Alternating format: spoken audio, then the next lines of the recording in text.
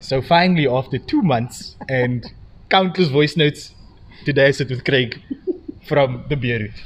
And cheers, Craig. Cheers, Prost. So today we're speaking to Craig from the Beer Route. And Craig, tell us a bit more about the Beer Route.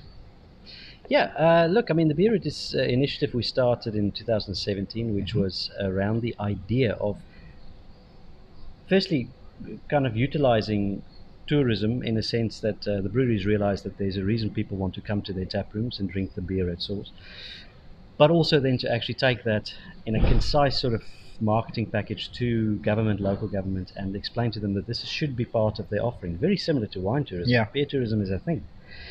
People do it in Belgium. Mhm. People do it in the States. They do it in Germany. They do it in the UK. They do it everywhere, but not in South Africa for some reason.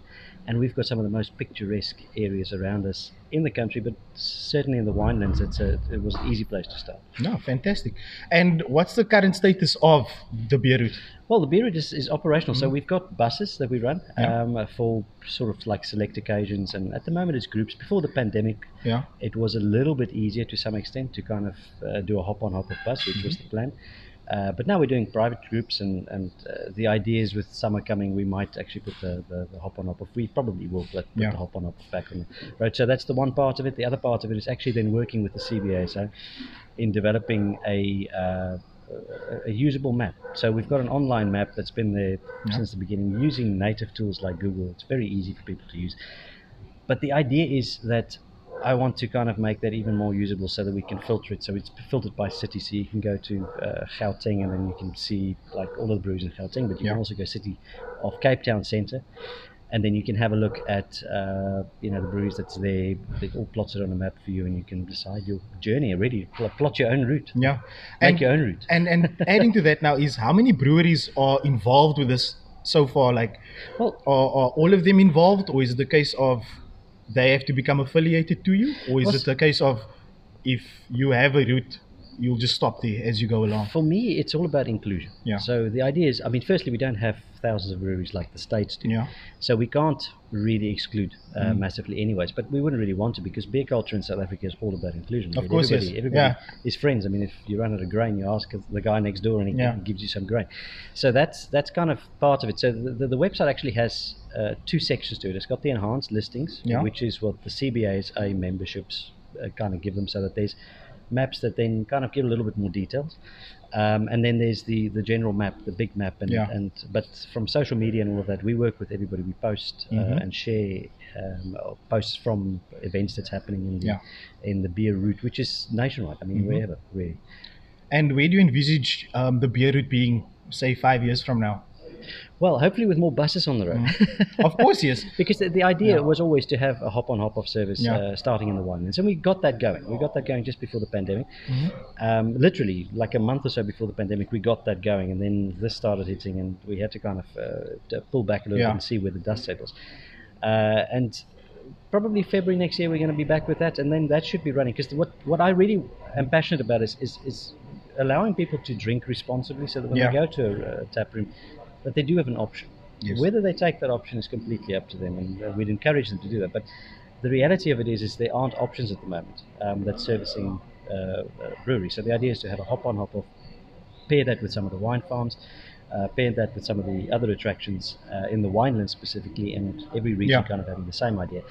And that's kind of where we want to be in 5 years, where we have a transport solution that's running operationally and regularly. Yeah, that would be brilliant. And safely. Yeah. You can go out to Cape Town and you can say, oh, I've had too many. Yeah. I'm going to take the bus home. Okay, that I think a lot of people will love that. And then the next question is, if I want to go on a tour, how do I go about doing that? Well, depends on how you want to do it. So if you want to take a group of buddies, we've got buses that we plug into. So we plug into many different fleets, anything from 12 seaters to 22 seaters. Yeah. You go to the website. So it's customizable, is what you're saying? It's customizable, but it's on the website, and depending on the size of it, depends on sort of what you pay on it. We try to keep it to under 500 rand if we can for a day in the winelands with tastings, or transport solutions about 250. So 250 to hop on a bus the whole day. You can go to as many breweries as you want. In theory, it's a no-brainer. Yeah, it's a no-brainer. Shall we just get one now? Anyway, guys, we're going to the bus. Um, As you can see, I'm a nervous drinker. yeah. And just so by the way, we want to say thank you to Lily Patrick Craft Brewery for hosting us today. For hosting us, absolutely. Yeah. And it's a good one. You've got the double IPA. Yes. Look at this. It's so nice. I need to start the YouTube Gorgeous, channel. crystal clear. Okay. Let's just take a break there. Cool. Yeah. Okay. You were saying?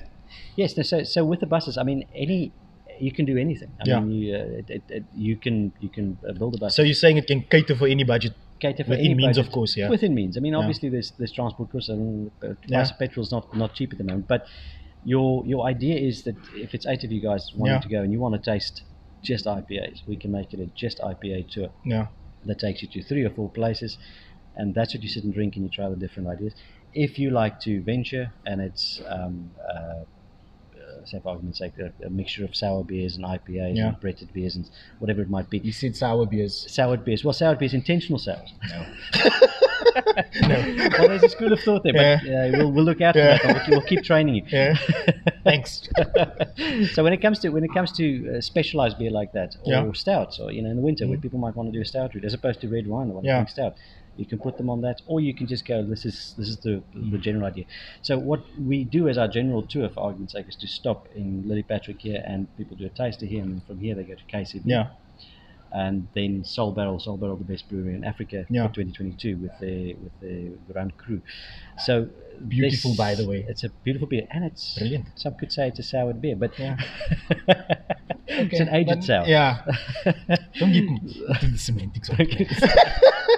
So the thing is, there's a lot to offer, and you want to take somebody's. You need 2 people, you need 1 people. Doesn't matter how many people you've got, but it obviously works out cheaper the more people you put on the bus.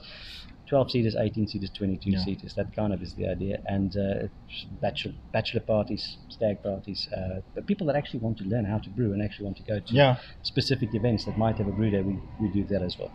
Oh man, that's fantastic. Lots of stuff. And now let's delve into the tourism side of it. The nitty-gritties of it all. What is the aim for beer tourism here in South Africa? Okay, we're looking at now, we are in the Western Cape.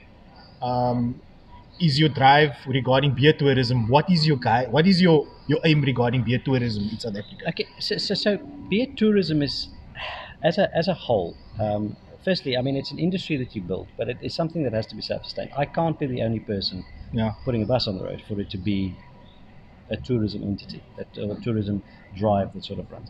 So it's important. I think we need to do the beer bra bus. So it's important that there's that's a good idea. Yeah. It's important that there's many partners that get involved, and independents that just do what they want to do, but following. So the idea was to give a template so that the tour companies can do, and we've had that. We've had companies from Germany and Switzerland stopping here specifically because there was a map for it. There was something. There was nothing, and then there was something, and that's kind of what we were working towards. Okay. We're also working on the tourism sites, which we'll call it the tourism sites. But it's a lot of red tape. We've had fantastic help from the central government, from the tourism department, and now of course it's stuck with the Department of Transport because they need to authorize and approve.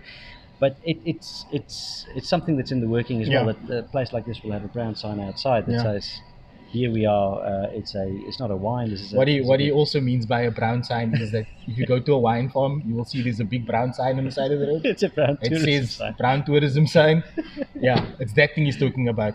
And also with that is that it will have its own logo. Yes, that is the idea. So what we've settled on with the application is to actually join it with all the Department of Transport. Basically, don't want to have proliferation of signs. So they want to have brandy saying we want to sign, and gin saying we want to sign, and lager saying we want to sign, and ale saying we want to sign. So they said, well, for all, and ciders for that matter, for all things other than wine, why don't we issue one more sign? And that's kind of what we're doing. So to work together, so that there's but there's a couple of concessions that they put into the paperwork that can say brewery, where you can't say winery on a wine sign. So it just distinguishes it. We're looking forward to that, but it's been a slow process. Obviously, we had the pandemic in between. We started this process probably about 3 years ago, and it's been kind of stuck in a holding pattern with legal departments that just need to sign off to say, look. Well, I hope that all of that changes. I hope it changes soon because. Well, we're working on it. I also think that, like we were chatting earlier, we were talking about the quality of craft beer in South Africa as well. Now it's I think that in comparison to the rest of the world. Also, I think that the competition has got a lot better as well. And I just think that craft breweries in South Africa are amazing. And it's not just, people must get out of that mindset, correct, that it's not a bar. It is a place where you can come with your family. Yeah, you can have a place to eat. You can and that itself, taste out the beers. That itself was a conversation with the Department of Transport to explain to them that it's not, we are not, and no fault to their own. I mean, but beer is associated with a six-pack with the rugby. Yeah. So to explain to them that this is an appreciation thing, it's very much like a wine taste. Yes. You're tasting a selection of things, and then you might have a pint of this, or you might have 2 pints of this, but you can take it in bottles, you can take it away. Yeah. That is generally the idea of the beer tourism. Yeah. Is that I say it again, but wine and beer, we're the same thing. We're filtering into something. Yeah, you don't have to preach to me. But what would be really nice to see one day is to have a winery and a brewery both doing it equally together. Not the wine that wins or the beer that wins, but sort of like a nice joint tap room. That would be amazing. Oh man. It was said here today. We're said here today. We're going to make it happen. Yes, we're going to make it happen. Just find a winery. So thank you very much, Craig. I think it's been very informative, and of course this will not be the last time we'll be chatting, because I believe this is something that we need to keep on going. This ball keeps on rolling, and let's get to that wine and brewery combo. Absolutely, and thank you very much for the time and giving us some time. No, awesome. Definitely. Cheers, man. Cheers, Prost.